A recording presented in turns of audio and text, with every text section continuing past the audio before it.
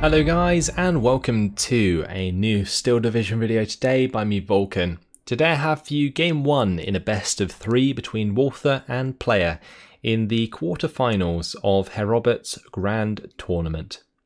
Today we are seeing Colin Bell, and on the Allied side Walther is using the 2nd Infantry. On the Axis side, Player is using the Festung Gross-Paris. I believe this is the 3rd or even 4th time we've seen the Festung in this tournament so far, and I believe the reason for that is due to a lot of these games being played a few months ago. The meta was very different back then, and due to the DLC having been more recently released, a lot of people were thinking that the Festung was very strong.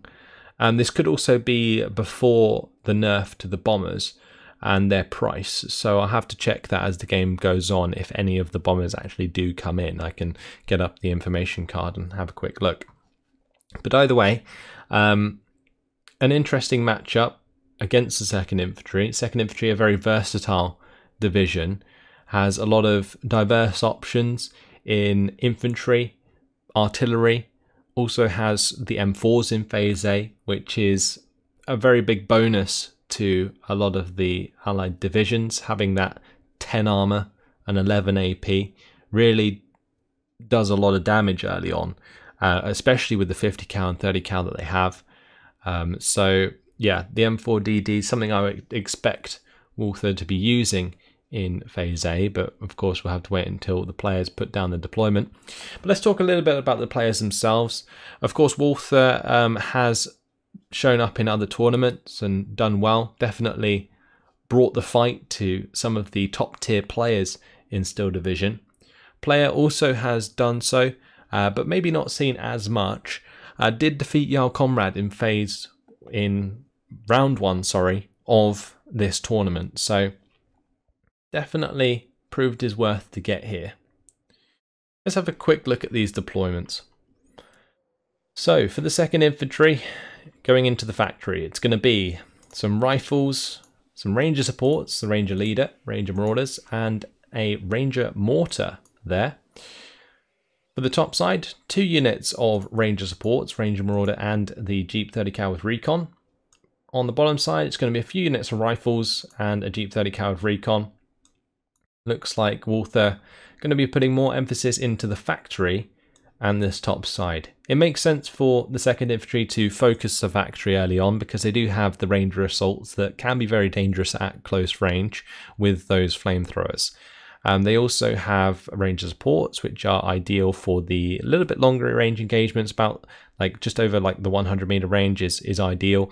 And then they can open up with the 30 cals as well as their M1 Garans, and they have like 10 HE on target with very high veterancy, so they are generally very accurate and do a lot of damage because of that. So that's something that Walther can take advantage of in this sort of factory engagement. We'll have to see how much Player sort of invests into that though, because he also has some very good infantry. Both Landerschutzen and Bewehrungs's very good at fighting an attritional war over this sort of close combat area of the map, and something that Player can definitely play into, especially assisted by things like Ju-188s throughout the game. As long as Player's sort of AA network remains decent, he should be able to sort of exploit the use of some of those Ju-188s. But then again, the 2nd Infantry does have a decent air force as well. Can bring in the 2-star Thunderbolts and shoot them down. So that's something, again, that Player's going to need to take care of. Anyway, let's have a look at Player's deployment. Panzerjäger on the top side with a Panzer 1B. There's also going to be probably a 50mm mortar there. Bewehrungs, 2 Landerschutzen and the Feldgendarmerie. Further down we see the Landerschutzen and the IG-18. Then there's going to be 3 Landerschutzen heading into the factory with a Panhard MG with the Aufkraller and also a Feldgendarmerie. And on the bottom side it's going to be a Pak 38, I believe, with a Landerschutzen. Sometimes it's very difficult for me to remember all of the units from the Festung Gross-Paris because they have so many different ones, like a lot of random units that aren't really in any other divisions. But either way, M4DD is going to be joining the push on the top side for Walther. So a lot of investment up here for Walther, and he's going to be trying to possibly break through up here, but will be bumping into players Panzerjäger. If the M4 ends up engaging at like 1000 meter range, then it should always win against the Panzerjäger, really. But if the Panzerjäger gets close and the M4 is pinned or under pressure for whatever reason, doesn't get the aim off, then the Panzerjäger could potentially win because it has the veterancy, and it can be made 2-star with the assistance of the Feldgendarmerie, for example. So that's something that player could take advantage of. Anyway, moving into the factory here, it doesn't look like player has committed too much. He's deployed his Landerschutzen short of the factory, not gone for the main buildings here. And I think that's very smart. He knows he's probably up against the elite infantry of Walther early on, and that's something that he will want to not ignore, but not necessarily dive into either. He wants to have an engagement where he can whittle down the numbers of the elite infantry so that in the mid to late game it's something he can exploit Walther having a lack of. Because moving into phase B, for example, the Festung can gain access to the ROA, and those definitely do well at close range. This M4, however, chewing up some Landerschutzen there, 50mm mortars pinning some rifles. These Landerschutzen did make a little salient on the bottom side, which is providing a +1 for player at this moment in time. Panzer 1B engaging some Ranger supports here, and with their 13 HE, they're certainly doing a lot of damage. That's 3 men already dead. JU-188 is coming in. Let's have a look. I wasn't quick enough looking at the cost of that. But either way, the bombing strike's still going to be very effective. Comes in and pins down the Ranger leader, the Ranger support, and the Ranger marauders. M4DD is being forced to fall back. Panzerjäger getting itself into position. Feldgendarmerie running after it as soon as possible to give it the extra veterancy. And player will be hoping for a kill here. Gets the bounce with the first shot.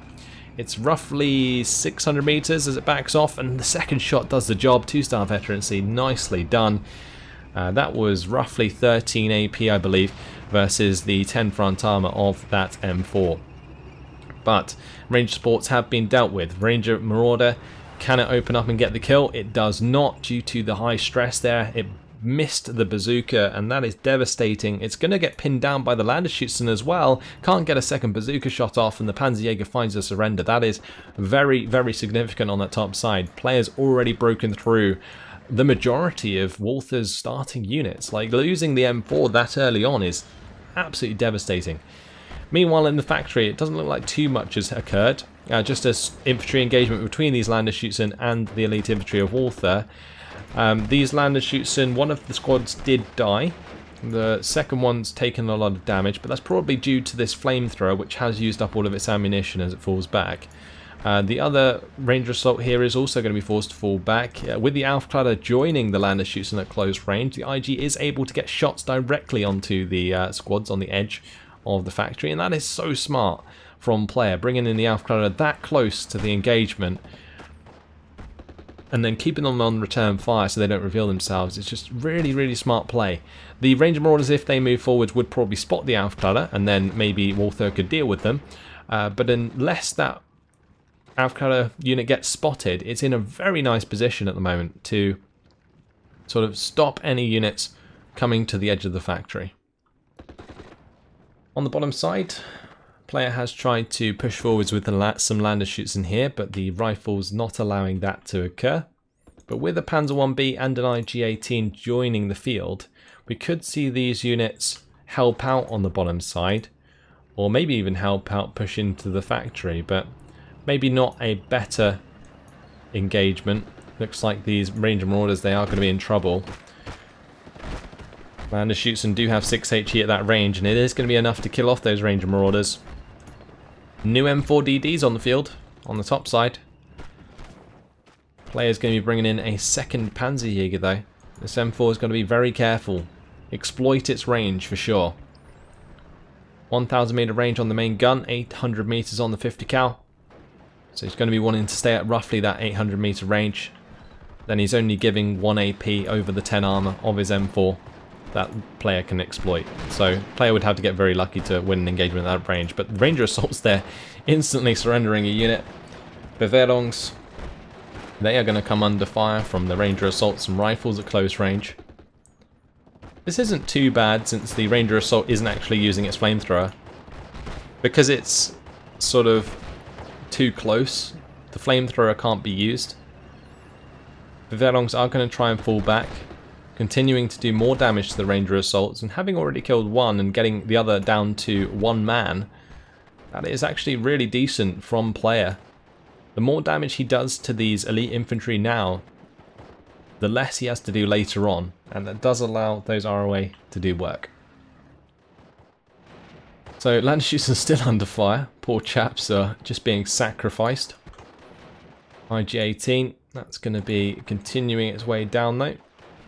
Rifles jumping out of that building as they come under fire. +1 for player. Can see he's ticked over 300 points, which isn't anything too significant. I think Walther's done a relatively good job of holding the line so far, especially considering how much he lost on the top side of the map early on. I'm surprised it didn't swing into a +2, but at the speed of the units that player is using didn't allow him to exploit and get up to this tree line, and that made a huge difference. LEFH-16 is now on the field. That's going to be trying to pin down some of this infantry before player forces an engagement again, but he is going to want to bring in some reinforcements. There is another Befehlung squad on the way, but accompanying that push into the factory with even more infantry than that would probably be ideal. Generally, you want to completely overwhelm your enemy when going for these sort of infantry engagements. Panzerjäger though, that's going to be engaging the Ranger Supports. The Ranger Supports are actually engaging at 100 meter range onto these Landerschutzen, so they can't exploit their double 30 cal, and that is not very good from Walther, because now the Landerschutzen actually have more HE. The M4 there did take a shot at the Panzerjäger. Does get hit by the Panzerjäger, but that was a bounce. Panzer 1B now exposed on its own since the Panzerjäger has backed off. I think it's important to keep the Panzerjäger alive for sure, so sacrificing the Panzer 1B in this case is not too bad, and honestly the M4 might even struggle to kill it, yeah, especially as it moves out of line of sight. Makes things very awkward. Walther has now tried to push on the bottom side back into where those Landerschutzen were, has suffered though in the face of this IG-18, and now a Panhard MG looking to find the surrender. We'll be able to clean up that rifle on the bottom side and possibly give player even more territory looking towards a +2. So far, the plays from player have been really clean. I really liked the bombing strike onto the M4, having that pinned and then taking advantage of it with the Panzerjägers was very nice indeed. Now he's kind of a little bit stuck with the second one. Walther, you can see, is backing off. Doesn't want to allow a close range engagement, and that is smart from Walther. Panhard though is going to eventually pin down these rifles. Ranger Marauders looking to intercept that armoured car though. Can they get the bazooka shot on target? They're just getting into range. 2-star veterancy should be enough, and job done. These also have 9 accuracy, so it's very rare that they miss. So seeing that sort of Ranger Marauder squad miss on the top side and not kill the Panzer 1B was a real shame for Walther. But with the stress that it was under, that can happen occasionally. We can see an SDKFZ 10 coming in. That's going to be a Pack 40 on the way to this top side of the map. There's going to be a Flak 39, I would assume, coming in behind the factory. Yes, there is. IG-18 now fire positioning the location of the Marauders, hoping to take them out. If not, then the Landerschutzen can push forwards and do the job. Ranger Marauders score another kill there onto a Panzer 1B that tries to push more aggressively into the factory. These Befehlungs coming under fire from the Ranger Assault are going to have to back off from that engagement. On this top side, double Panzerjäger once again engaging the M4. Do actually manage to get the M4 to fall back, but this T30, it does have 2-star veterancy. Can it find a shot onto the Panzerjäger here? The trouble is with the T30 is the velocity of its shells are actually pretty slow, which which means, I don't know why, but it's just generally relatively inaccurate. Like, it's got 4 base accuracy, so this veterancy doesn't really help too much. Whereas if you look at the Panzerjägers, they've got 5 accuracy and 2-star veterancy, so they're off significantly better. So there's the Ju-188. You can see they're 125 points. That has since been nerfed to make them cost more, but something that player is exploiting at this point in the tournament to gain some ground, and to great effect already. Bombing that M4 was absolutely fantastic, and now he can look to bomb the next one and gain another advantage for his Panzerjägers. But with the addition of a second Sherman here, there is the potential for these Panzerjägers to be pinned up or to be cleaned up quite nicely. But here we go, bombing strike once again. Oh, it completely missed the mark, straight through the mid of both of those Shermans. Player's going to have to be careful with that engagement now, because if the M4s aren't pinned, then it definitely gives Walther a chance to get significant kills. And I'm surprised to not see him just fast move past this tree line here and have a go, because he didn't know that the Pak 40 was coming in, or maybe he did. You can probably see that actually with a recon, so he knows it's there.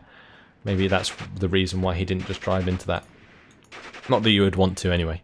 Panzer 1B does manage to pin down the Ranger support as they open up onto the Landeschützen. Engagement in the factory continues the same way it has been. Panzer 1B eventually getting track wheel destroyed. It's been lucky so far. One of the Panzerjägers has also gone down as the M4A1s come up. And that M4A1 has the potential to kill the second Panzerjäger, but the T-30 is going to do the job. And a really nice break back here, potential for Walther. If he sort of uses his M4A1 command here alongside his M4DD and the T-30, he can keep the veterancy up of these 3 vehicles and do a lot of damage. But the Pak 40 may stop that in his tracks. Also Armada 1 on the way, and that has the 1,200 meter range that the Shermans do not have. So something that player can use to his advantage. Bevellongs forced to fall back once again, but did manage to clean up the rifles there. LEFH-16 doesn't seem to be really helping out too much, if I'm honest, but is going to continue its fire into the factory here. 50mm mortar, that's going to be looking for a couple of hits onto these Ranger supports. They are very low on men. Marder 1 coming forwards is going to be shooting at these Ranger supports as well. 50mm mortar really wants to score those kills though. Now another M4DD coming in for the bottom side. Landeschützen reinforcing the factory may help out a little bit, but not too much. Oh, that's unfortunate, losing that infantry on the top side there for Walther, because he definitely needs infantry reinforcements at this point with his Ranger supports getting so low on men. Driver wounded for the M4DD is going to allow a second shot or even a third shot from the Pak 40, and the Pak 40 gets the job done. Lovely kill there for player, using this Pak 40 to great effect. I feel like if Walther knew that was there though, that shouldn't have happened.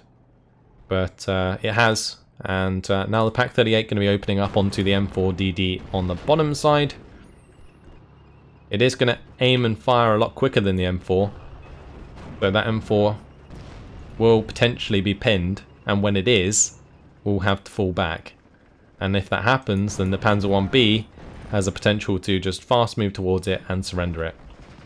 Oh, on this top side, M4A1 in trouble. Does get crew wound and driver wound.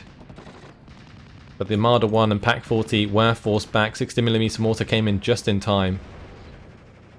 But yeah, the Pak 30 winning that engagement. Here goes the Panzer 1B. You can see him put it on the fast move. Only rifles coming up, so nothing really there to stop him. And if he can find this surrender, then it's going to open up even more ground on this side. The Panzer 1B might even end up killing these rifles before they unload. Not going to, but the Panzer 1B is going to continue regardless. Now see the lightning come in, bit of a panic there.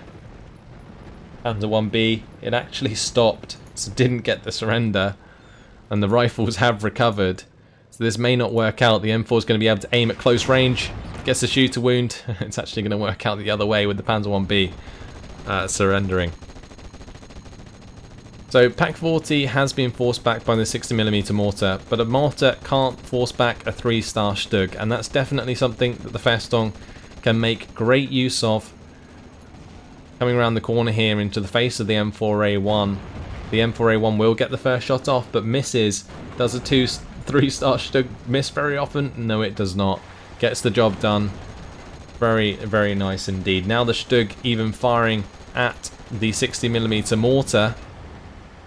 And with that taken out, well, the Pak 40 on the top side might get the shot onto the T30. I believe the M4 on the bottom side must have also died or something in order to cause Walther to surrender. But after 15 minutes and 14 seconds, Walther is defeated by Player. Player picking up 870 kills to 475 losses, 2-1 KD, roughly. Very nice indeed. In terms of these kills, I think the comeback had potential there on that top side. But with the M4A1 and the M4DD both being cleaned up, it left a huge hole there. And the T30 was also under threat from that Pak 40, and there was potential that would have gone down as well. So Walther definitely getting overwhelmed. And moving towards Phase C, it just gets harder, right? Because the Panthers come in. So it sort of warrants a surrender in this case, I believe. Losses, let's have a look. Stug took out their M4A1. Pak 40 killed the M4DD. No, the M4DD on the bottom side must have still been live. However, maybe the JU-188 was going to come in and bomb it, because we did hear it towards the end there. But an interesting game, seeing the Festung once again. Once upon a time, when the Festung was actually very strong, and their bombers cost 125 points. How ridiculous was that? But used to great effect here by Player, and fantastic job getting through that M4 on the top side. I think you could probably say that he could have done that now, potentially in the game, because the JU-188 would only cost, I think, 25 points more. I think they're 150 points now. But maybe that would have meant that Player had to wait another minute, and therefore Walther could have reacted sooner. Who knows? Anyway, it is what it is. Player takes the first game in the best of 3. Congratulations to him. Now we'll be moving on to the second game to see if Walther can bring a game back. But until then, hopefully you guys enjoyed it. Thanks for watching, and I'll see you in the next one. Goodbye.